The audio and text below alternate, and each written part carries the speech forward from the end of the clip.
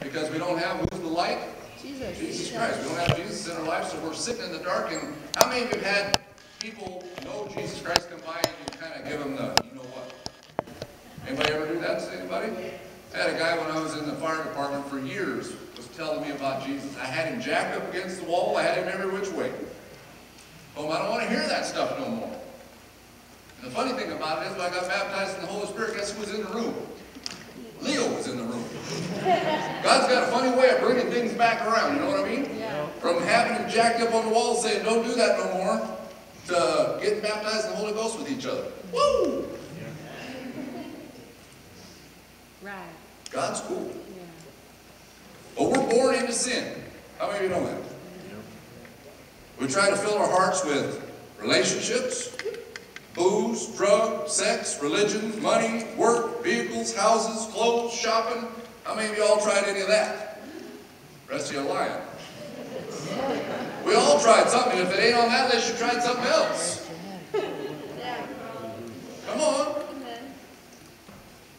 And no matter how much stuff we pour into ourselves that way, guess what? It never fills the hole. In fact, sometimes the hole gets bigger because we get deeper into all this stuff, and all that does is keep leading us what? Farther and farther away from Jesus. We're unbelieving or rebellious. There's some of us still rebellious. Didn't hear me say that? Some of you are still rebellious in here.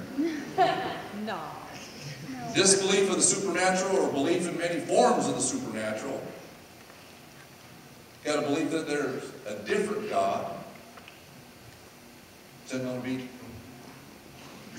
Me and Shirley. If I remember, that's Shirley McLean. Anyway, some of you are too young for that. Some of you are too old for that too, probably. Nope. Believe in one God, but there's many ways to get to Him. You ever think about that? I know a bunch of guys that, you know, I believe in God, but there's all sorts of different ways to get to Him. Anger towards Christians or the church? Anybody was there before? Yep. Confusion about God, Jesus, the church, ignorance regarding biblical truth. We're spiritually blind. Belief that the answers that we are seeking lie in worldly prestige, power, and fame. Belief that they are as good as anyone else, so they don't need a Savior. Wow. Oh man, I don't cuss, swear, or go with girls and do it, so I must be all right.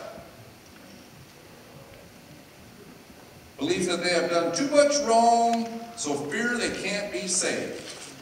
Anybody ever been in that boat? So what do you think their spiritual needs are? How about a secure relationship with a mature believer? One that won't judge you. Think about this. I didn't have anybody like that. I always had everybody tell me I was going to hell. Yeah. Well, wouldn't it be cool that you, as the mature believer, got a hold of an unbeliever and just started, hey man, it's all right. You know, God still loves you. I got one friend that I'm going to work on him until the cows come home. He's sunk. Because either he's going to get saved or he's going to hear it till the day he dies. And I'm going to be his friend. I don't care. Some of us mature believers need to get a hold of some unsaved, spiritually blind, spiritually dead people and show them through your lifestyle that Jesus really is pretty cool.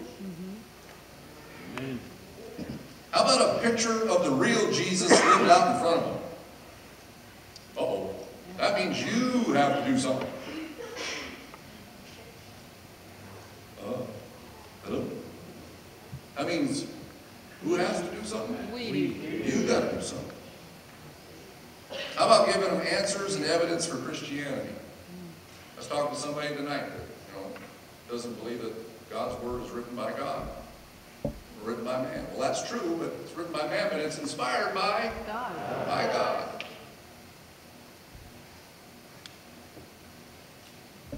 How many of you have ever got to somebody and you just think, man, there's no hope for them sinners? There's no hope. And you never offer them an invitation to receive Christ. I'm going to throw Miss Marjorie under the bus. Miss Marjorie, how many people, she's not listening to me, how many people come through your yard that you never talk to them about Jesus? That's what I'm saying. There ain't nobody that goes through her yard, through her alley, or by her street. If she's got eyeballs on them, they're going to hear about Jesus. Guaranteed. Guaranteed. I don't care if they're up on her roof, working on her roof. She's going to be standing down there. You ain't getting up on my roof until I pray that you, in case you fall off of there. True story, right? Stand up and tell them here, girl. Come on. You got to stand up so they can hear you. You know, I came upon a wonderful day this summer. I got an old house, it's got a big front porch on it, and I sit on that front porch in the daytime. And with some friends or whoever. I have lots of traffic on my street because I live just a few blocks from the mission. Well, anyway, I see them coming, both sides of the sidewalk, that across the street and my side.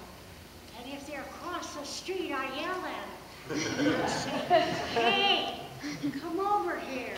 And they see this old lady. I'm 88 years old. I'm old. They know I'm old, and they're afraid not to come. So they come over, and it's hot in the summer, and I say, would you like to have a cold drink? Would you like to have a Coke? And they always say yes, naturally, because I live where the people are really poor. They're so poor, they may not even be able to afford a Coke. So anyway, I go in and I get them a Coke. Sometimes there's 7 or 8 in a band. And so you know my Coke bill is pretty high. So as I'm giving them the Coke, because it's hot and they want it, I say, before I give it to them, I say, can I ask you a question? And naturally they want the Coke because it's hot and they don't want to make me mad, so they say, yes, you can ask me a question. So that's what I do. I tell them all about Jesus, and I would say 9.5 out of 10 always receive the Lord. Amen. It's the most wonderful thing in the world to say the name of Jesus. Now, if you're here tonight, and I know most of the people in here know Jesus, but there may be somebody that doesn't know the Lord. There may be somebody in here that knows the Lord, but's not walking with the Lord. And that's the whole blessing, is when you walk with the Lord. It has nothing to do, how can I say it? If you're faithful to the Lord, He will be faithful to you. Now, I will have been saved this last Sunday night in December. I will have been saved 48 years. I got saved when I was 40. And I had seen everything, been everywhere, and thought I knew everything. But believe me, the most wonderful thing that can ever happen to you is knowing the Lord. Amen. And you're walking in. Now we're going to have some baptisms tonight. I'm thrilled about that. I remember I was never strong in the Lord. I waited 4 years after I got saved to get baptized. But I found my greatest blessings came after I got baptized. Yes. Hear that, guys? Tell Remember, them. I got a big rock if you're not good. They know what I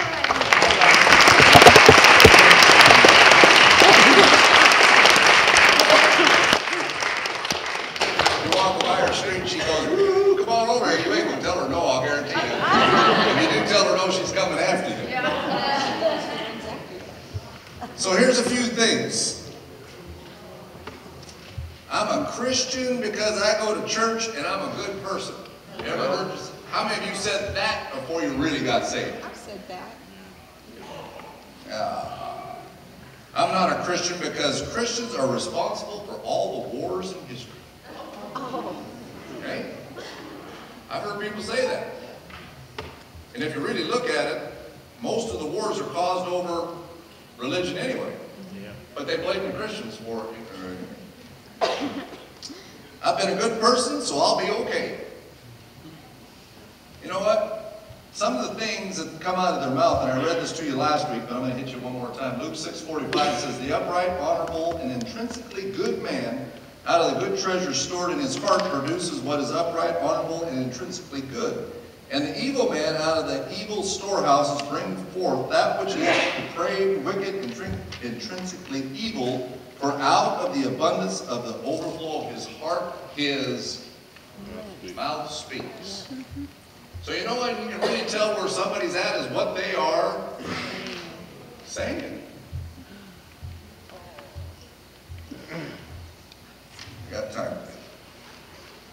I helped move my son-in-law and daughter into a place in San Diego. And had a big old 30-foot long trailer, 45, I don't know what, it was a huge trailer I had pulled down there with all their stuff in it. And he had gotten a couple of his friends to come and help. And as we're moving things in, it's F and this and F and that, and rotten no good, and yeah, F and that, you know, F and this, and I'm like, man, this is, my ears are just hurting here, but I'm not going to say nothing, you know, we're doing an F and this and all. And finally, I couldn't take it any longer. I just said, dude, can you just move it down just, you know, maybe every fifth word instead of every other word?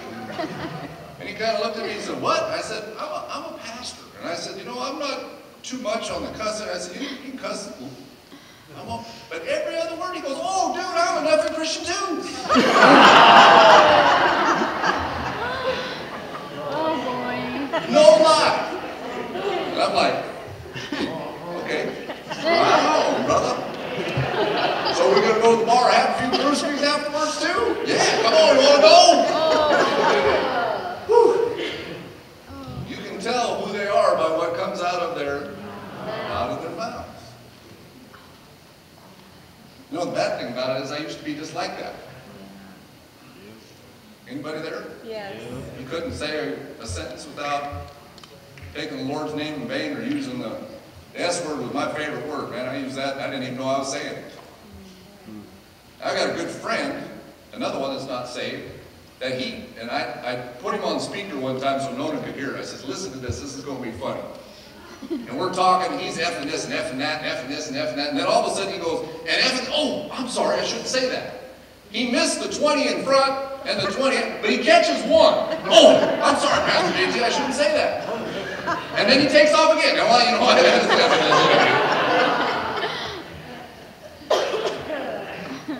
It's hilarious. But you know what? Just by being their friend and being around them, and I think some of you guys got some of these people too. I've got one friend that when we're in a group, he's dropping it, the F-bomb all the time. But when we're by ourselves, he never